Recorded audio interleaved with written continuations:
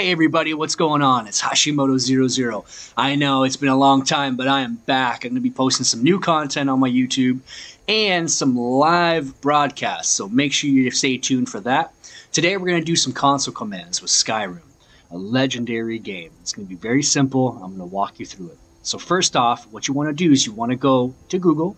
You want to type in Steam item codes Skyrim. Okay, it's going to be the first link up at the top of the Google page. Okay.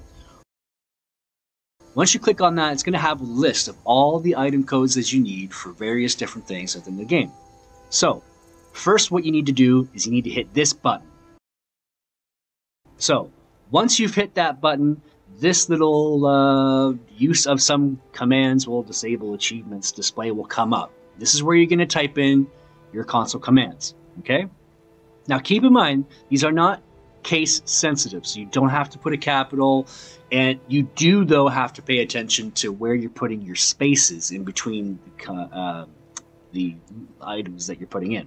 So let's do stamina first. Okay, so right now my stamina is at 2,000.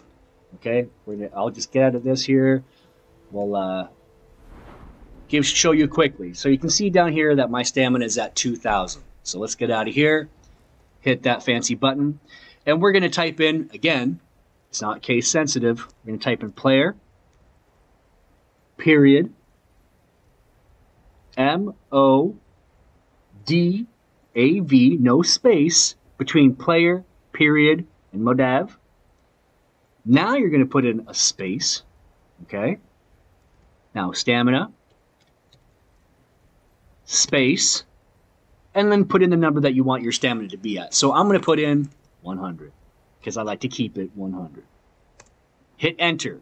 Now it's going to show up just like that. Okay, now you're going to hit that little squiggly sign again.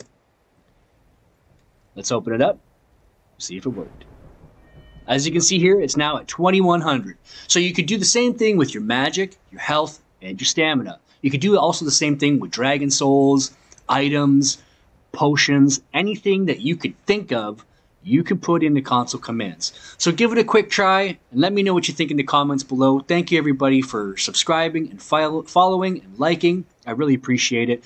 And all you guys that have been sticking with me since the very beginning, I got nothing but love for you. All right, everybody. I hope you enjoyed the video. I will be posting more soon. Thanks again. Bye-bye.